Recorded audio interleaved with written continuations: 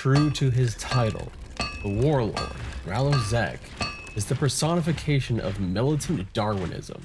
He cares for little outside war, conquest, and the survival of the fittest. His followers are taught to give no quarter and ask none in return. And the only true rule of war is to win at all costs. Rallos Zek is one of the most widely worshipped gods on Norath, but the largest centers of his worship are the ogre city of Ogok on Antonica and the giant city of Kael Drakel on Velius.